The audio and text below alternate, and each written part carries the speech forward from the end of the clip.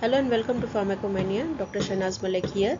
Today's question is a 45-year-old male HIV positive patient is on 3-drug antiretroviral drug regimen consisting zidovudine, didenosine, ritonavir, nystatin and ketoconazole had been used for the oral candidiasis.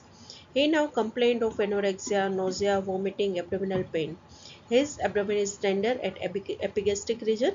Laboratory result reveal in an amylase activity of 220 unit per liter, and he has diagnosis is made of acute pancreatitis.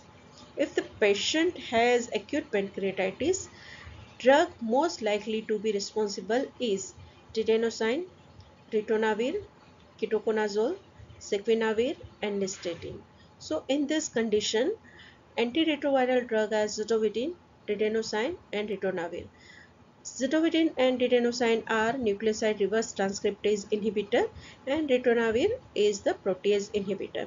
So zidovudine and didenosine are nucleoside receptor in nucleoside reverse transcriptase enzyme inhibitor, and both drug can be culprit for acute pancreatitis. So best option is the didenosine because there is no option of zidovudine. So best option is didenosine in this question.